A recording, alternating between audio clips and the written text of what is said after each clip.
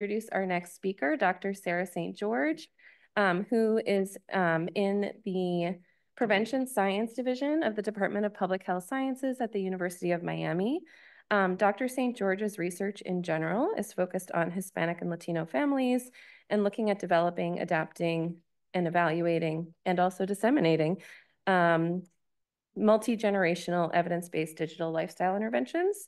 And on a personal note, Dr. St. George is also, during COVID, the person who I learned about rapid qualitative research from, and has just been an immensely helpful person and colleague in my work. And so she was the person who I was first exposed to those ideas from. And so that really fostered my own rapid qualitative research. And so I have no doubt that through her sharing of her expertise today, that others here will also be inspired, as I was, by this really wonderful resource and approach for advancing science. So thank you so much, Dr. St. George, for being here, and enjoy the presentation. Thanks.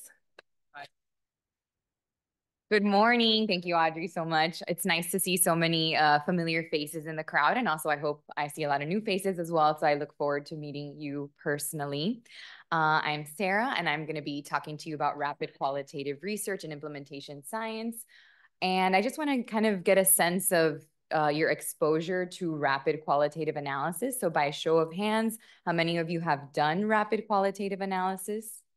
Okay, that's a good amount. Good. So we're going to have a great experience today. So I kind of did this presentation thinking about a novice in rapid qualitative analysis, but I can dive in a little deeper, give you some tips that I've used in my own rapid qualitative research for those who have already done it. So I'm happy to answer any questions. And yes, these are rapids because it's rapid qualitative analysis. I had a lot of fun doing some little videos for these slides. So just, pick up on little jokes throughout them. Oh, wait, why isn't it clicking? Okay, there we go. You see how the question mark moved? That was really awesome. Anyway, so I think the fundamental reason why all of you are here at this seminar, and I like to walk around, so if you can't hear me, let me know, but usually I can project. This is the fundamental question that we're all here to, I say it moved again. How can we translate existing evidence or innovations, as I saw the new definition for the CFR 2.0 was, into practice to accelerate its impact on population health and health equity? So hopefully by the end of this week-long seminar, you'll be able to have the tools to do that. And I'm merely here to present another tool, which is rapid qualitative analysis. And Dr. Rabin gave me wonderful lead-in today to this, and several of you had responses that I think I'll play off of as well. So we're going to talk about qualitative methods and implementation research. We'll talk about rapid qualitative analysis. We'll talk about RQA and health equity, and I'll give you some lessons learned about the use of RQA specifically for health equity applications. And then we're going to do an activity, and I'm going to challenge you all to actually do a rapid qualitative analysis. It'll be the most rapid one you've ever done. So qualitative methods and implementation research. And I wanted to show you, I brought 3 required readings that I recommend after this training. So I learned that NCI actually published this white paper, Qualitative Methods and Implementation Science. It's a recent publication. So they're really picking up steam. Although rapid qualitative research has been around for decades, and I'll give you a little bit about the history, really their application and implementation research has really gained steam, I think, in the last 5 years. So this is a white paper that NCI came out with. It's references there. There's also a very nice paper by Allison Hamilton, which is like my star, eyes light up, the star of rapid qualitative analysis. And I've attended some of her webinars. That's how I learned about rapid qualitative before I passed it on to Audrey. And then this paper that Allison Hamilton co-authored about applying rapid qualitative analysis in health equity. So we got her to co-author a paper with us. So, my eyes lit up even more. So that was exciting. So we're seeing the proliferation of rapid qualitative methods and implementation science. But why? What does it do for us? Well, really what it does in implementation science is answer 2 key questions, the how and the why questions of implementation science. And this paper by Hamilton, this is from the Hamilton and Finley paper in psychiatry research, is a really nice introduction to qualitative research and implementation science. So I recommend that. And what she talks about is the fact that usually we know the what at this point. We know the innovation. Usually we have an evidence-based approach, but how do we get it into spaces, and why or why not will it work in those spaces? So this is what qualitative methods can really help us to do. And here are some implementation outcome examples on the left. So, you know, we heard about a lot of these through the nice introduction to the frameworks: feasibility, acceptability, appropriateness, adoption, penetration, sustainability. And then here's some examples of questions that Hamilton applied to a project that they were doing in the VA. So for example, aligning those questions with those implementation outcomes. So for feasibility, how do we ensure a gender-tailored collaborative care model is feasible within different configurations of primary care? And so on and so forth. Different how and why questions that align with implementation outcomes. That is what qualitative methods can really help you to do. So it's for discovering and documenting the context in which implementation occurs, which are sometimes on the outside of the models, so the inner setting. The environments where implementation occurs, what are the processes, the effectiveness of the different strategies, and then as well as the relationship between theorized and actual changes in an implementation context. There are some key elements of rigorous qualitative implementation research. And again, this is straight from Hamilton and Finley's 2020 paper. So I just want to run through a couple of them. So these are things that you're thinking about when you're thinking about qualitative research and implementation, qualitative methods and implementation research more broadly. So the sample of participants, who are, and I like this term, multi-level members or people that you're going to go to that are you're going to ask the questions to. You want multi-level because you want people at different levels of an organization, or people who may actually adopt or utilize whatever innovation that you're there to create. So you don't just want to go to one person in an organization and ask them these questions. You want to think about taking a multi-level approach to sampling of your participant, because you need to think about whose support you need to actually make this happen. And usually you need leadership all the way down to the people that are on the ground that are going to be implementing it. Your data collection instruments, what do you need to know? And how does your conceptual framework guide it? And this young lady in the jean jacket said that you use it to help with your question guides, right? You use frameworks to guide question guides. So that's a great thing to start with, starting with your frameworks, thinking about what the question guides are, what the questions are that map onto those frameworks. So what do you need to know? And how does that map on? Thinking about the timing and data collection, when, how often are you going to talk to participants, at the beginning, middle, and end, you know, after you do different sorts of phases of rollout potentially, what are those key moments that you want to talk to people? Where will you collect the data, and where will you engage the people with whom you're going to talk to?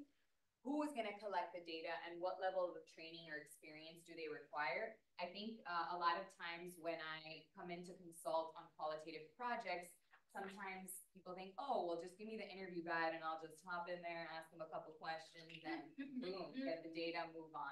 But there really is both an art and a science to qualitative research. So you need to make sure that whoever the facilitators are well trained, they know how to use reflections, they know how to summarize comments, because all those, I like to call them like future gifts to myself. Whenever I make a summary statement or a reflection, like, oh, that could be a potential code or something that I may use for the data. So I'm really leaving little tidbits for myself as I move on. Also, you want to make sure they're not robots, you know. Okay, next question. Thank you for your answer. Next question. Thank you for your answer. Make sure they know that what are the objectives of the study, so that they know when to keep going and when to redirect the participants. So you need people who are well trained. For your recording and transcriptions, will you record the conversations? Will they be transcribed by whom? And what other forms of documentation will you have? How will you store your data? What analytic approach will you use? And of course, here today we're talking about rapid qualitative methods, so that's what we're going to use today. How will your conceptual framework guide your analysis? If it already guided your question guide, that's a good start. You want to make sure you have methodological congruence, which is whatever framework you use to start the study, you're carrying that through all the way through the analysis process as well.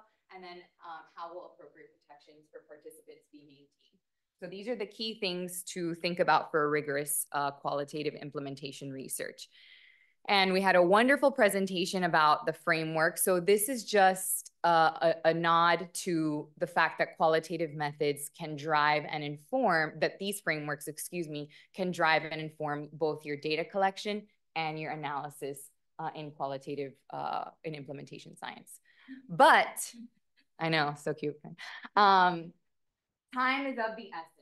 And what happens with qualitative research, and for those of you that have engaged in it before, is that it can be a very time-consuming process.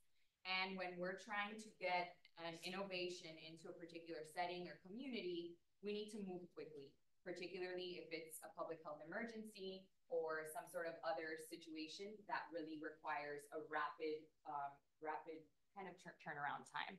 So that's where the rapid qualitative methods come in. And so here, there are many different rapid qualitative methods. So there's radar, there's one called radar, the rapid and rigorous qualitative data analysis. There's rapid ethnographic approaches. The one that I'm gonna share with you today is the one by Hamilton and colleagues. So it's just rapid qualitative analysis. And I have some great resources for you. I think these slides are gonna be shared with you, so don't worry. But at its core, what is rapid qualitative analysis? It is an alternative, and I want to make sure that this is clear, and at times a complement to. So it's not meant to completely replace another analytic approach. It can be done together. And only the researchers can decide whether or not they need to go back with another type of analytic approach behind the rapid to see if they want to pick up on things that they may have missed during that process. So it's an alternative to traditional qualitative data analysis approach, also a complement. It's action-oriented, team-based, that may be used when findings are needed rapidly, as is the case usually in implementation research. These are just some resources for you. So this is how I learned how to do rapid qualitative analysis. I watched that very first webinar. It's the 2013 Rapid Qualitative Methods in Rapid Turnaround Health Services Research. All of these webinars are publicly available. And what's really nice about it is that not only do they provide you with the slides, they also provide you with the full audio of the webinar to this day. So there's a really nice repository of these trainings. Then in 2020, Dr. Hamilton gave an update and developments on the rapid qualitative approach, also publicly available, wonderful resource. And then in getting ready for this presentation, I found that there's a newer one available on the same website, and it's Introduction to Rapid Qualitative Research, and a whole resource by Cecilia Vindola, which is another big name kind of in the rapid qualitative research space. So those are for you. But what are the general procedures to a rapid qualitative approach? So, well, let's see. For those of you that have done it, tell me a little bit about the different approaches to rapid qualitative analysis that you've used.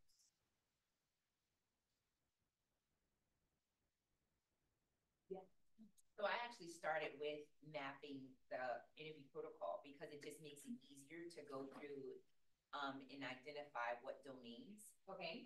So for mine, we used the integrated sustainability framework developed by Rachel Shelton and colleagues, because what we were looking to do is to make sure that whatever we're looking to implement, the community-based organization would be able to sustain it even after we go through the implementation. So I was thinking about sustainability ahead of time. Okay.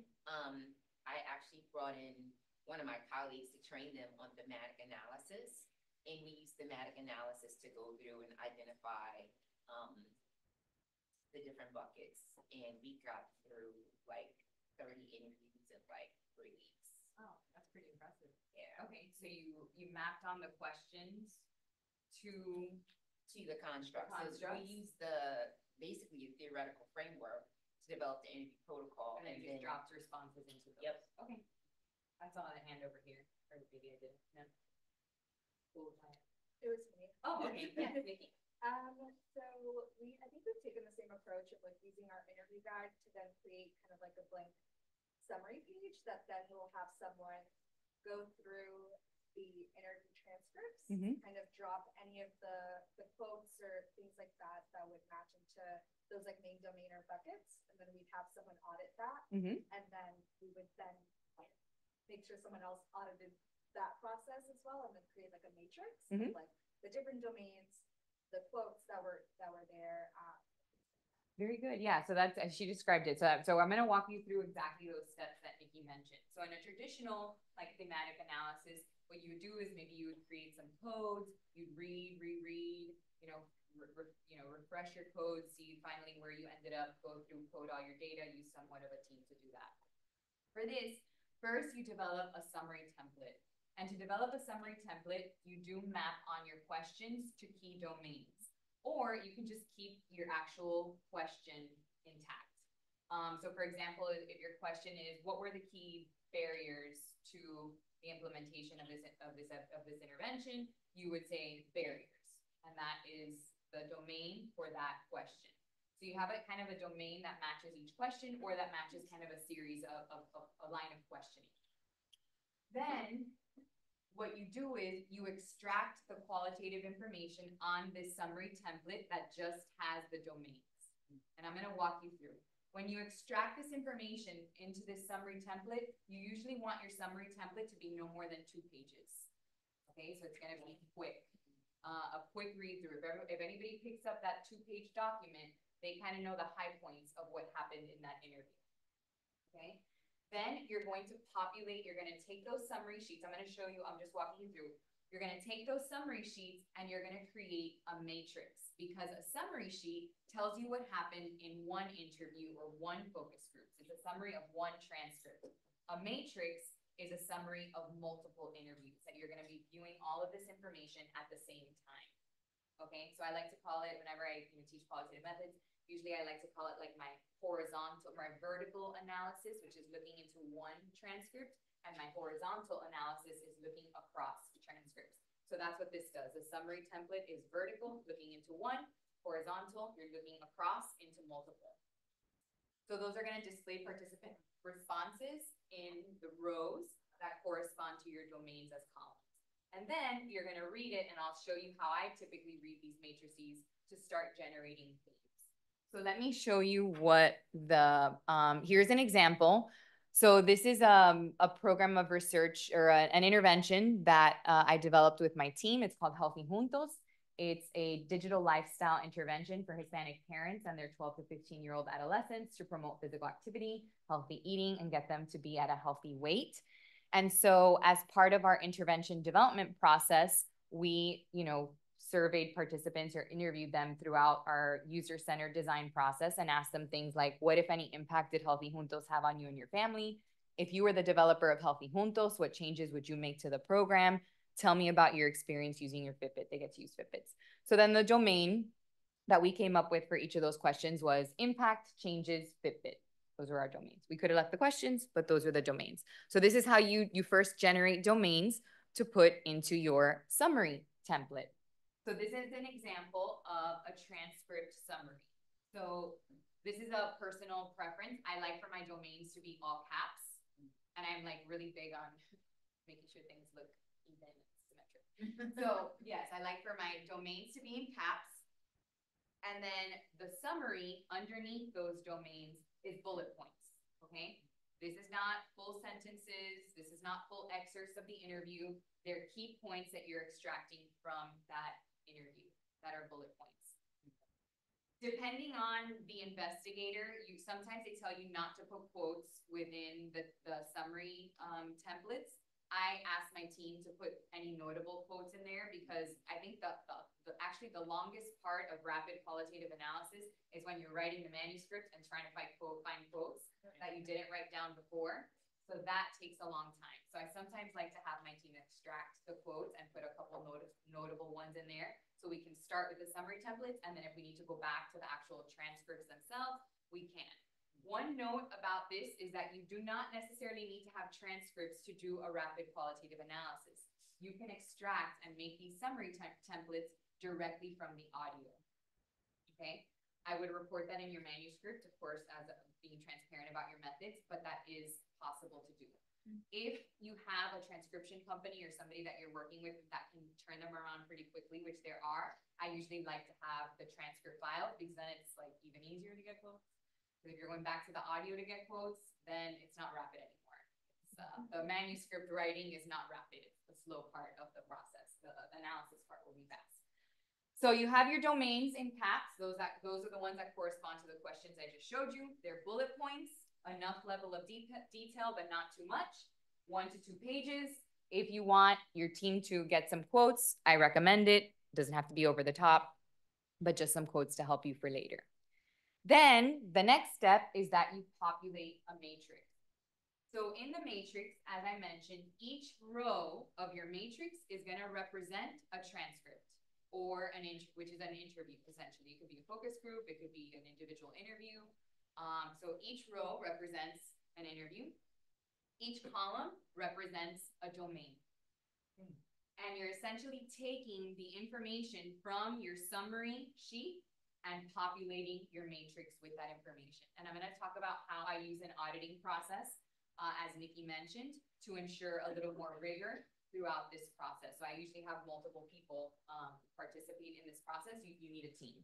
So this is how you have your matrix. So now we have our horizontal analysis because we see all the questions by every single person who was in your study.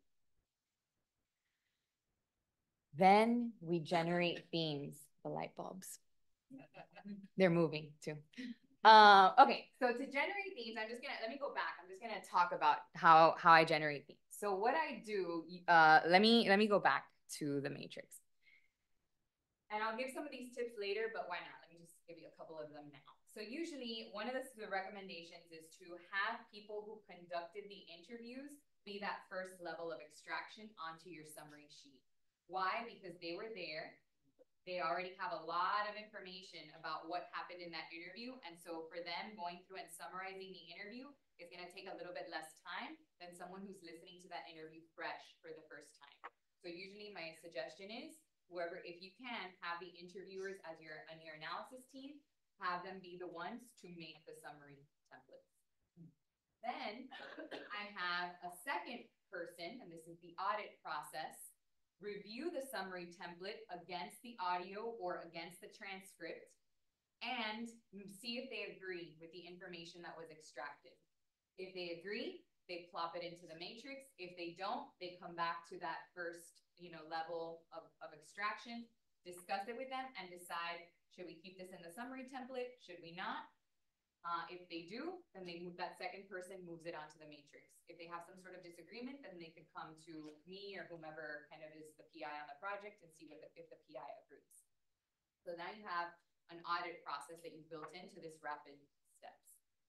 Then usually so I'm consulting on 2 projects right now that are using rapid qualitative analysis. You're actually going to hear about one of them tomorrow, and the activity we're going to do today is a teaser to that project.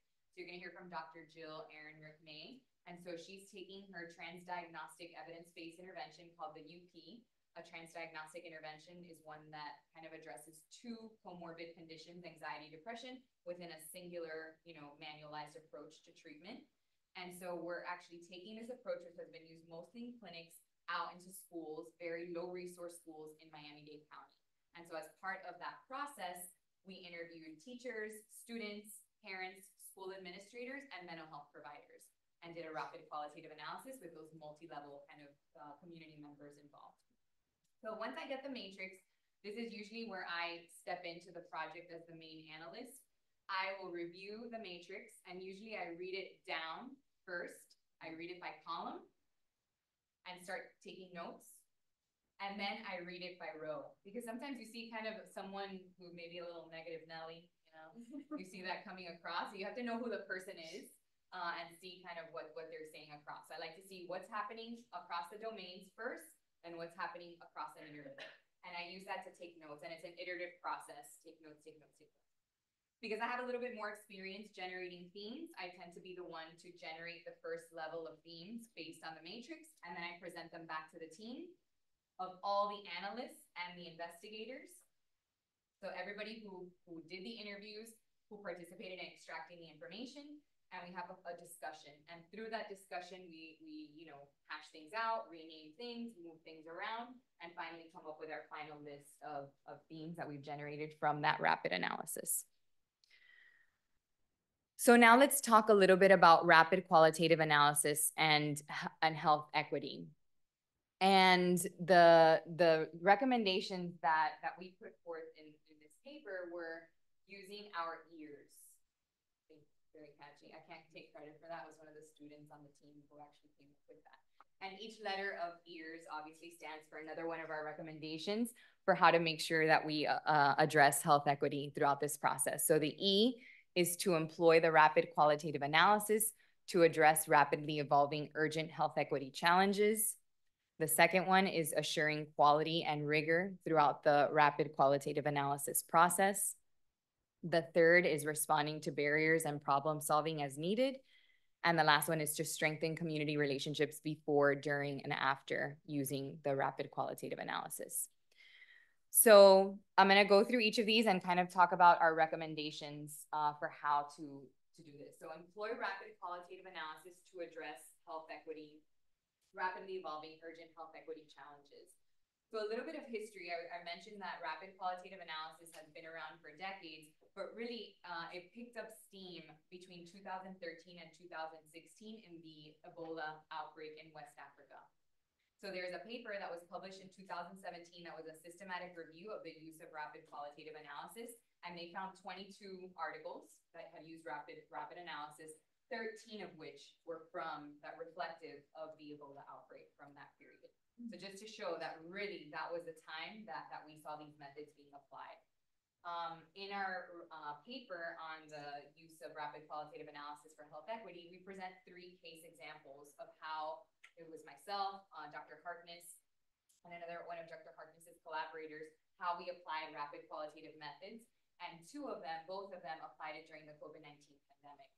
I presented the development of a technology-based intervention as another application, also for health equity reasons. Why? Because when we're developing technology-based interventions, compared to when they're developing them in California or companies are developing them, researchers tend to take a lot longer to develop technology-based interventions. But we don't have time to wait. We got to get these into the hands of end users quickly. And when we're working with software developers, I like to give my software team information on what they should be iterating quickly throughout the process, rather than, oh wait, let me do my, you were speedy thematic analysis, but let me do my, long analysis and then give you information on what to improve. So we don't have time to wait. We got to get this into the hands of people. So when is RQA good to use? Public health emergencies or other less obvious evolving health equity situations, like making timely adjustments to interventions. And the 2 projects that I'm working on are both with underrepresented or low resource kind of communities that don't have access to interventions or these types of interventions because, again, they're in the clinic. So we need to get them out into their hands. We need to go to them. We need to go to the people, get the innovations where they need to be. So even though they're not technology-based, they're still in communities that need them. Also to help reveal societal tensions that disproportionately impact marginalized populations, and to understand a community's priorities and respond to their needs in a timely fashion. So we'll talk about the need to really involve the community in this process. You want to ensure rigor and quality throughout the RQA process. So establishing trustworthiness through reflexivity. You want a big team who is usually reflective of the community that you're serving. And so you need to have people who have lived experience. It's great, it's ideal to have people who have similar lived experiences on your team, because they can really understand the data using their own lens, which may be matching what is the community's lens. So that helps in the rapid process. And you want to make sure that the team has a little bit of time to reflect on what biases they bring to the table and how those might be reflected in what they're summarizing or what they're populating into the matrix. So giving the team a little bit of space to reflect on their lived experiences throughout this process. You also want to make sure that you follow an established approach to rapid qualitative analysis. This is, I think, one of my biggest pet peeves in the qualitative literature in general, is that most of times that I read a qualitative paper, they talk about what they do, but not necessarily refer back to some sort of established approach. So make sure that if you're using the Hamilton approach, you're citing the webinars, you're citing the papers. If you're using radar, you cite the radar. If you're using rapid graphic, establish a team that's committed to the project and committed to also achieving equity. We talked about that. Providing thorough training to all team members, and team members at multiple levels experience of training opportunities to be involved. This is a really nice introduction to qualitative methods, usually for novices in qualitative methods, because it's so practical and kind of easy to explain and understand. In our trainings that I developed, you want to make sure that you have both didactic and hands-on components to the training. Usually, if I have new people that are doing a rapid qualitative analysis, I'll have the same people extract information from the same handful of interviews, maybe 2, and then we'll share. Okay, let me see what you summarize. Let me see what you summarize. Some of them are going to have too many bullet points. Some of them are going to have not enough. So you need to be able to see the differences in training at the beginning, so you can really give corrective feedback about appropriate level of detail, whether if you want some quotes, you put in the quotes. So you want to give them an opportunity to do that, watching the webinars and having hands-on practice to be involved in that process with the data that you're using for the project. Responding to barriers and problem solving as needed. So you want to make sure you have a large team. Why? Sometimes you're working in an emergency situation and people may need to be taken away for their own emergency reasons. And so you want to make sure that you have a large enough team to step in when needed. Be adaptable and flexible, especially in emergency situations or rapidly evolving situations. There's going to be changes. There's going to be new questions that you need to add to your guide. So you need to be able to adapt and be flexible and foster that spirit of adaptability in your team. Another challenge in this space, I think we're starting to overcome this challenge little by little, is just people not knowing about it. So when I put forth a manuscript with this rapid qualitative approach, getting some people raising their eyebrows, like, really, what is this? So we need to spread information about this and make sure that we're kind of applying to small grant mechanisms to utilize these rapid approaches in urgent situations. Sharing these methods with colleagues. I mean, we've had a little spread here at University of Miami. I learned about this from someone, then I talked to Audrey about it. Now, now I'm here speaking to all of you. We're spreading the word about rapid qualitative analysis. And then also establishing a culture of stress, self-care and stress management, making sure that you give your team members space. Again, going back to one of the primary utilizations of this approach, which is emergency situations. You need to make sure that your team is not burned out. They might be dealing with their own challenges, like a COVID-19 pandemic. So you're trying to prevent burnout and take care of your team members as you're doing the work. And then strengthen community relationships before, during, and after rapid qualitative analysis. This is not really an approach that lends itself well to forming a community bond and then doing a rapid qualitative analysis. I mean, you can, but it's very helpful to have those community relationships established before, because then you have a partner from the beginning. You have someone who can, if you want to bring them in on the process, ask them, what does your community need? How can I help you? What information would be most helpful? What do you think is going to work? What's going to get in the way? Help me to help the community. So that makes it rapid. It's going to slow you down if you have to form those relationships to then do the rapid work, but it's going to be accelerated if you have those strong relationships. And then also you show the community how this process loops back to serving their needs. So that's key. And then engaging and integrating the community members in from conceptualization through the dissemination of your study findings. So are we ready for an activity? Yeah, you're so ready. Okay, so let me stop. Any questions before we do our activity? How do you budget?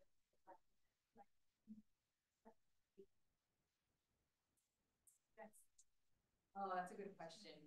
So I think one of the most costly things is transcription. So first decide, are you going to be transcribing the interviews or not? Because that could save or add to your expenses. So first decide that. I don't know if you have an established company that you work with. There's also a lot of rapid text to paid, but make sure they're IRB approved and HIPAA compliant. Big thing. Don't just log on to Temi and start transcribing your interview. You have to make sure that the university approves and that they're HIPAA compliant. So first decide, are you going to transcribe? That's going to save. Then I think about, if I have existing members of my team that are doing the interviews, it's kind of already a sunk cost because they're already dedicating kind of some time. But I try to think about how much additional time it's going to take them. Usually to summarize an hour-long interview, I would say add double the amount of time. So like 2 hours to transcribe an interview. I would say usually it takes an hour for every 15 minutes of audio text. If you're gonna have your own team members do it versus send it out. So that's usually how I think about it, an hour for 15 minutes of audio. And maybe get yourself a foot pedal, a stop, rather than having to take your hand to the mouth, stop, pause. That takes longer. And then, yeah, for summarizing an interview, I would say double to maybe 3 times, depending on if it's the interviewer who's doing the interview, that speeds it up. So that's why I usually have the interviewers do it first, but double to 3 times the amount of time to summarize an interview. Same thing for that next person. And then I think the hardest part of the process, or the part that takes the longest, you want to have kind of someone who knows, if possible, and can train the team appropriately throughout the process. So I don't know if that gives you an exact number on cost, but it gives you a little bit of sense of time. Any other, yeah, John, hi. I am wondering if you have any additional considerations to ensure or support that the publishing is also rapid, because if we're waiting 6 months, you know, how rapid is rapid? Yeah, good question. You aim for like brief reports where perhaps you know, the peer review could be a little bit more expedited, or how do you, you know, is there anything that you've learned throughout this process to also focus on the winter song? Yeah. Yeah, that's a great question. So first, I just want to make you raised something that made me think. So the term rapid is kind of relative, right? And in that last webinar that I had, the newer webinar, you know, she puts a nice slide that she shows what is the time frame of rapid. Is it 3 weeks? Is it 6 months? Is it a year? You know, so it's relative to the goals of the project, but it can be done as quickly as weeks. In terms of publishing, I think it really is the motivation of the research team. You know, because if you're already presenting some sort of data to the community and they're getting the information to be able to use it, then it's up to you how quickly you want to get it into the scientific community and what resources you have. If you want to make it fast, what I would say is already have like the introduction and methods written as you're collecting the interviews. And then when you're done, you know, generating your themes, you know, you have someone who can write up the methods. Hopefully you have a team member who participated in the interviews and knows how to go back to find quotes. Again, that takes a long time, especially if you don't have transcripts. So I would recommend someone who's very familiar with the data. Like, I'm not in the projects that I'm working on, that's not me. I'm more high level, like I generate the themes, I help them summarize them, but I don't know which interview to go back to find good quotes. So you need someone on the team who's really immersed in across interviews. So if you had someone who did multiple interviews, they would be the one. And then you write up the discussion. So I think the motivation of the research team is part of it, but if you want to make it happen quickly and get it out into the scientific community, it can be done. Audrey's team is super fast. So I know that she's, you know, so prolific and really uses a team to do the writing as well. And that's part of that team-based approach. Yeah. Yes. Also, like, rapid qualitative isn't that rapid. Like, I mean, what you just described sounds kind of complicated. Like, how long is the... It's faster than other approaches. Yeah. But, like, how long do you think it would take? Like, you go in, there's a Ebola outbreak, you interview, like, 10 providers and, like, 10, I don't know, stakeholders. Mm-hmm. What would you say? How long would it take to get, like, your matrix done, or, you know? Well, I think you need to be doing your summaries as you go. And I think one of the errors in qualitative research, I think, is that you write these grants and you say, I'm going to do 20 interviews, and then you wait until all 20 interviews are done, and then you start analysis, which is going to be done in non-traditional. But what I would say is start summarizing those as soon as possible. My goal is usually, if the team really wants to be rapid, I say, I want all summaries done and populated into the matrix like 2 weeks after that final interview. So then it really depends on, I don't know how quickly you recruited those 20 people, right? But if everything is in the matrix and summarized, and then you have your last interview, you get your transcript a week later, it takes a week to get the 2 people, you know, it takes like a couple days, let's give it 2 days. If I really want a tight timeline, I'll say, okay, I want the first analyst to get this done in 2 days, and the second analyst to get this done in another 2 days. So let's say a week. Then I give it another week, get everything done, matrix ready, and then that final review and discussion can happen within like another week or 2 weeks. But there's a lot of... So if you're adapting an intervention or something for an implementation project, you're thinking data collection 2 to 3 months. The rest of it another. Well, I mean, is there some sort of interview process that happens before you start adapting your intervention? Well, usually these things, it's like year 1, formative work, year 2, start the intervention. Yeah. No, I hear you. With Jill's project, the one that we did, let me try to think of how long it took us to do this process. I mean, it took us longer to write the paper and get it published than to do the actual work, but I'm pretty sure that we had most things done like within a month. Yeah.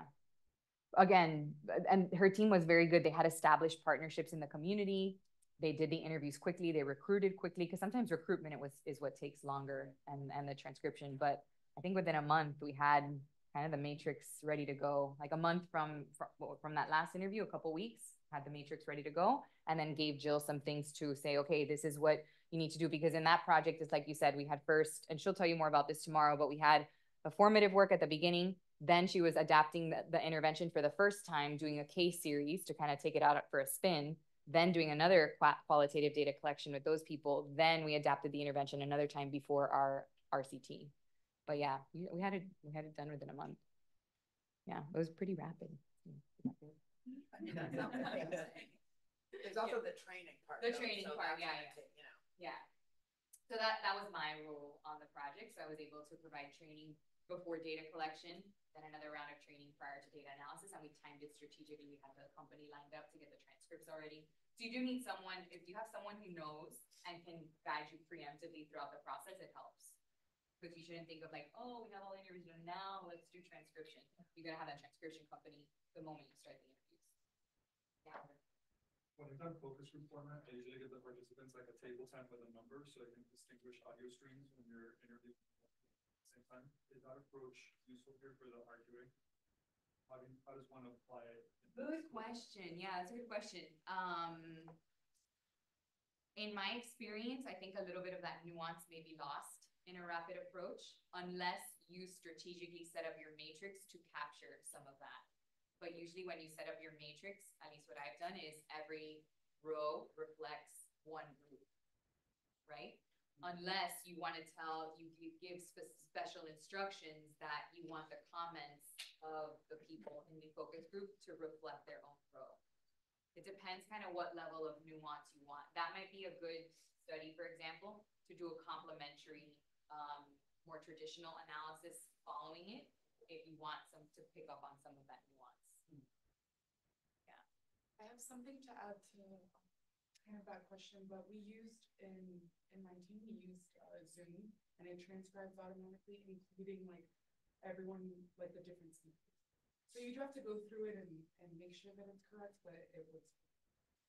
I was gonna ask if you have kind of like a minimum amount of people on your team that you would ask to analyze. Like, let's say there's 10 interviews and you have 5 people on your team and you ask them to do that. Or if there's like 50 interviews, you divide. That's a good question. I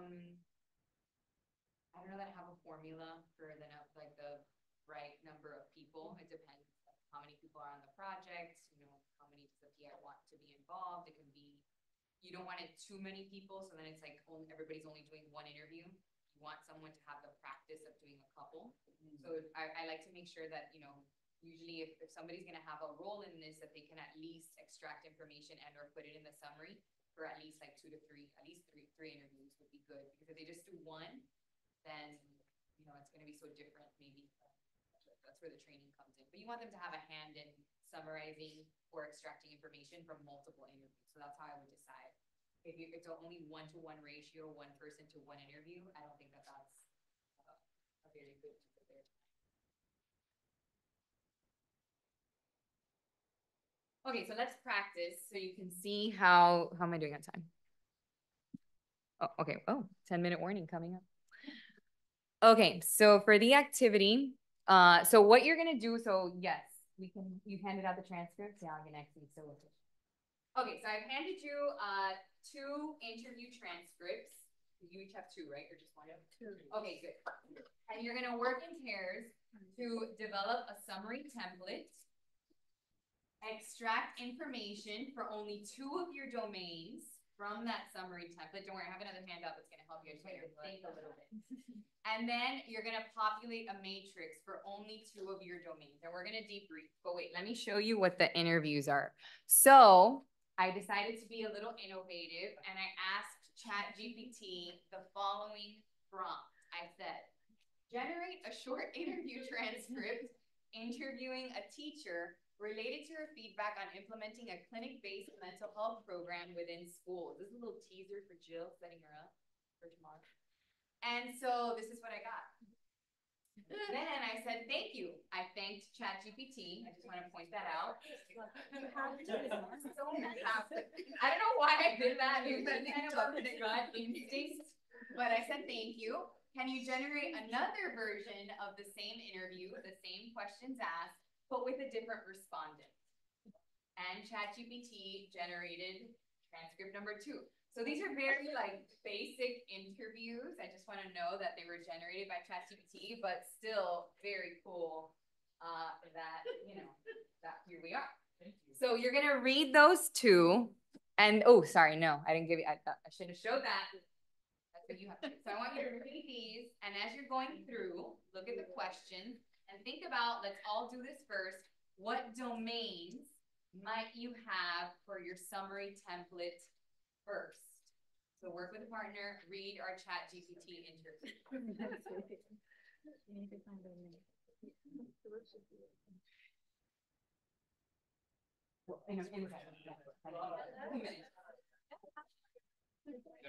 Questions are YouTube joint, yes. okay. I mean, I have like the questions.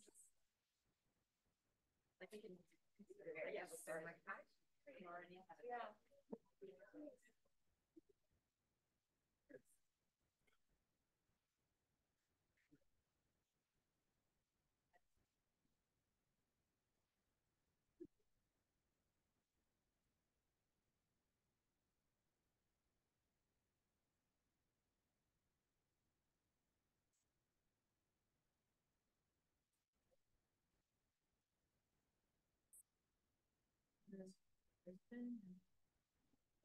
Yes, so there's like different, we could put like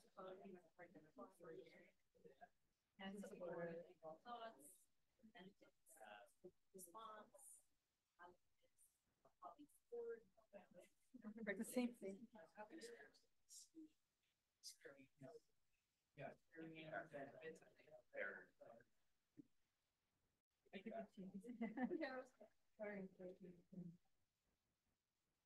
Yeah, one of the like that sometimes that's why I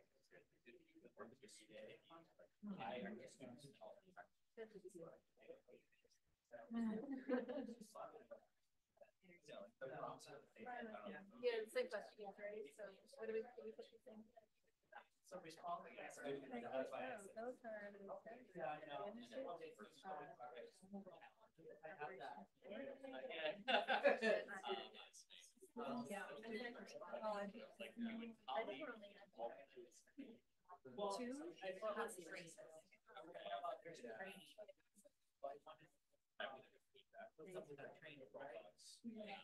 Teachers have received the training without changes. I haven't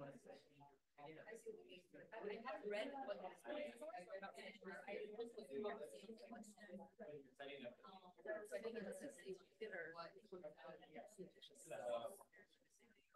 The question doesn't say.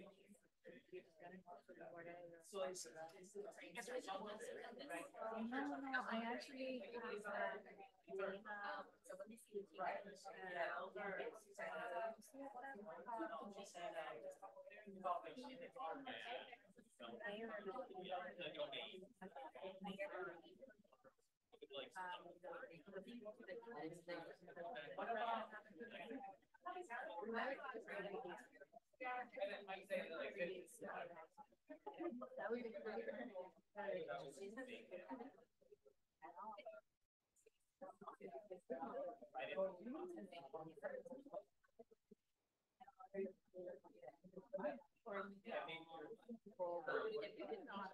But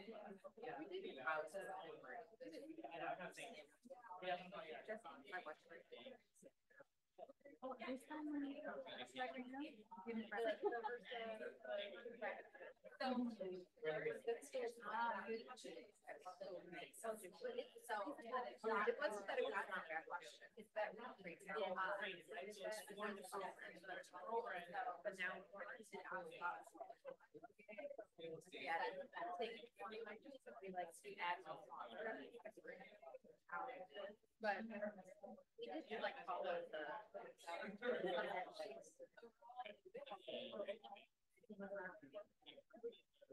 You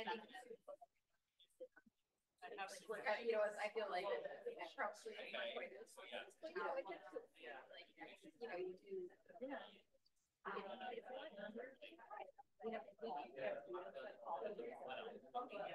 And that's like it's like kind of you know what I mean? All right, so Stephanie is. Okay, so you pick your domains. Okay, tell me what some of, let's stop there for a second. So tell me what some of your domains were. Did they look like this? Ish? Yeah. I mean, they don't have to be these, right? It does not have to be exact, but this is an example of a.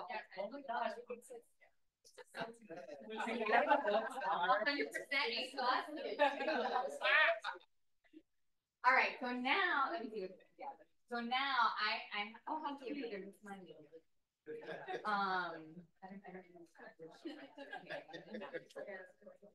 Okay, so now they're handing out a transcript summary that I generated for you. And so this is what you would put together once you have your domains. This is what it would look like, your transcript summary, okay? So I just put the ones that I had here. Maybe your domains were slightly different, but that's fine. And so now what you can do, and I know there's not a lot of space here, I envision that maybe you were gonna access these electronically and populate them, but we're going with paper version for today. And so now you're gonna put actual information from your interviews. So maybe, I don't know if we have enough, Yanixi, but maybe can we do 2 or 5 minutes? Okay. Yeah, 2 per team.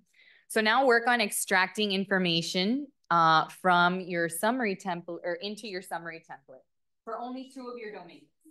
Yeah, yeah, only 2. Whatever you like. You're only going to do 2 domains for the sake of time. So choose 2 domains and populate the information for each interview.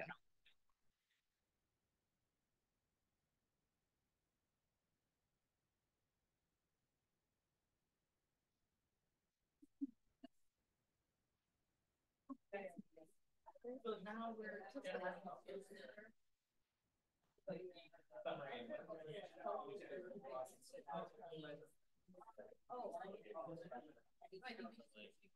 Oh, right.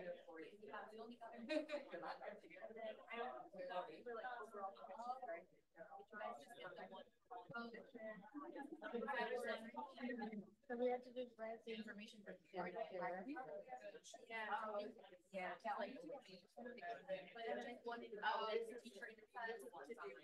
Yeah, this is the summary of, or you, yeah, and number of lives. Yeah, but only two of them. These is particular. So. Because they know that's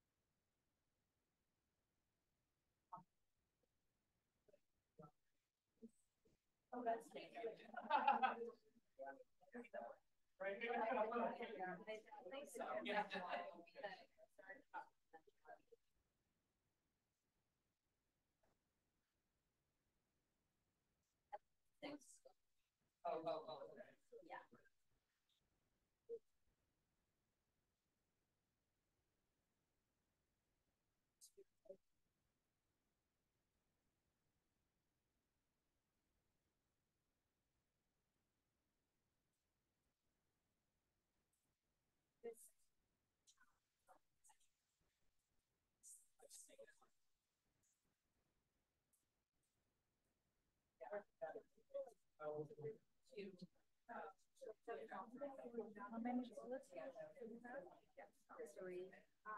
three are good for. That's the only one. Resistance, concern with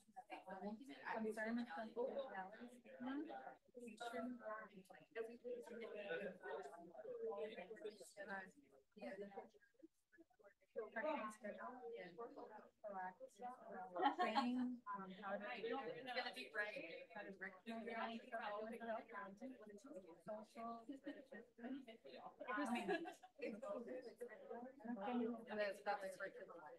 yeah.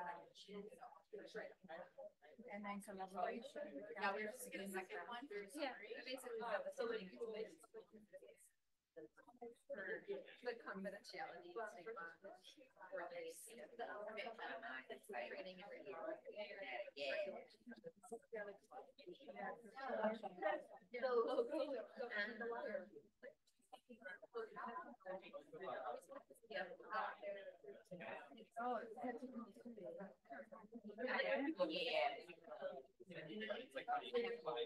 They only gave us.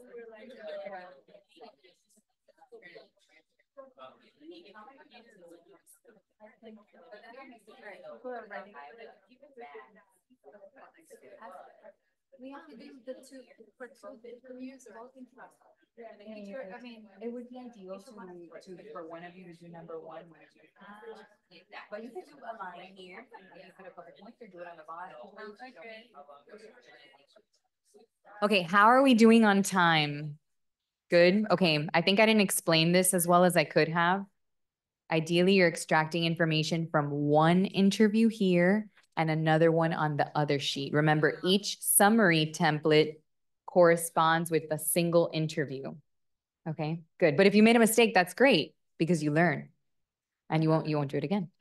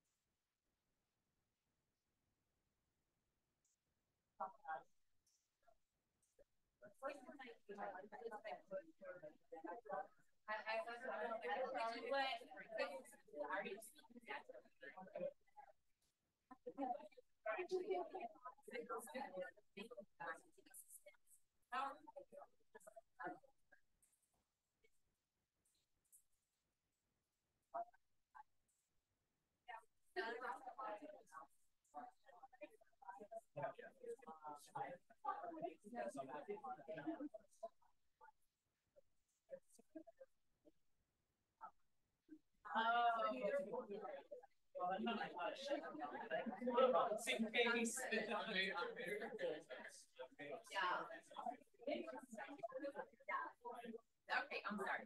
So what did you get?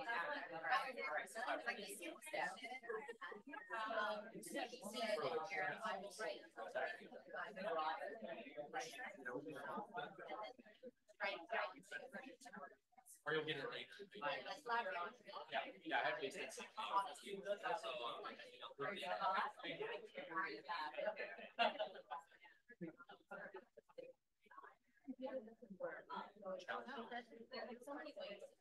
Okay, let's pause here. So now what you've done is you've generated your domains. Let's review based on the questions that were asked. Time's up, but now it's the Q&A portion, so we're good. Then you have generated your summary template, which is this, and you have gotten people on your team to extract information from your interviews, with each interview corresponding to a single summary template, okay? The next step is to create your matrix. And so what you would do is you're going to then take your summary sheets and you're going to populate the matrix with that information. Some people ask me, do I put exactly word for word the bullets from the summary template into the matrix? Usually, yes. Or do I streamline it further? You can also do that if you would like to. But it depends on, you know, if I see that this is part of the training of the team, that the summary template should really reflect high level points that then you populate into your matrix. Okay, so then here we have always the matrix along each row is reflective of a different interview, and then each column is reflective of one of your domains. So then you populate your matrix in this way. So I don't need you to necessarily, generate your matrix right now, unless you want to. I see you like so excited, like you want a matrix, you want a matrix. But let's just talk a little bit about, just debrief on this experience for you. So tell me a little bit about questions or thoughts. Yeah. Why do we need a transcript summary? Can we just skip that initial individual teamwork, identifying this domain to the matrix? That's a good question. I'm sorry. You do the same? Go ahead. No, when I did it, you said summary sheets. I was like, yeah, no, we went right to the matrix. So I'm sorry for like interjecting, but that's what my team did. Yeah, that's a great question. And I think that I like to have, it depends how big you want your matrix. If you want that level of further kind of collapsing, then you want to make sure the summary provides you a little bit more detail than the matrix might have. If you're going to be very rich in detail, it becomes harder to read the matrix. So that's one reason why you might want a summary.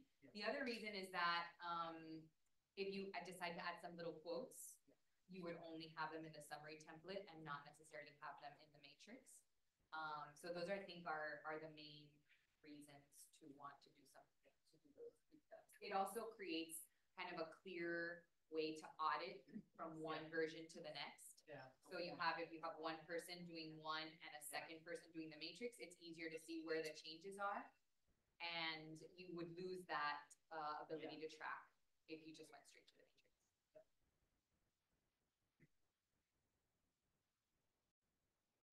I'm sorry to just kind of add this. So we skipped the summary sheet, but we had columns in there so people can put the quotes so that it would make it easier. We just made the matrix so that we could have what what they were pulling out, what they saw, and then had whatever the quote was that coincided. So when it was time for us to write up the results, like everything was just quick. So we skipped this section, and what we did was the summary, we actually summarized that and create an executive summary that we gave back to our community partners, right? Because they need that information in order for them to do work, and they move much quicker than, than academic. Yeah, you could add another quote. I just wonder, did you add it like behind every domain? Yep. Oh, okay. So you have general thoughts quotes, benefits quotes, student response quotes. Okay, that's another way to do it. Yeah, that's certainly one. You mentioned a summary row. So one thing that I didn't mention that I have done on my teams is, for example, if I have multi-level stakeholders, I add an additional row that's a summary. So if it's like teacher 1, 2, 3, 4, 5, then I say teacher summary row. And I get someone else to, like a postdoc on the team or someone else who's trying to train in these methods, to summarize what the teacher stated in one row. Then I do the same thing. I don't do that if the stakeholders are different, the community member types are different. I don't mix them, but that way I can see where teachers might have said something different from students and parents. So I do add a summary row in that way, summarize the comments from that particular community member. And then, in this project that I'm going to talk about, that I talked about with Jill, we had like 5 or 6 people per different community member type. So it was a lot of different informations. And when I got comments on the manuscripts, although my themes were kind of reflective of the entire body of interviewees, they wanted me to report who endorsed each of the themes from the rapid analysis. So I actually added that to the table. And it was really nice to see because each theme was reflective of at least 3 community member types feedback. And they could see that. So that's another kind of tidbit. Other questions? The most elusive part of this process is the part of generating themes. And this is, again, it really takes a bit of expertise to do this part. And how I do that is, like I mentioned, I go down and read all the general thoughts, write down some notes. I go all the benefits, write down some notes. I go all the students. That doesn't mean that there's going to be a theme per question. And that's often like a novice qualitative researchers are trying to generate one theme per question type. The theme is facilitators. And then each facilitator is a sub-theme. That's usually not how my style of like generating the themes. But if you're mapping it onto some sort of implementation framework, then that does make sense for this. So this goes back to the use of that framework and how those domains may map on to the framework.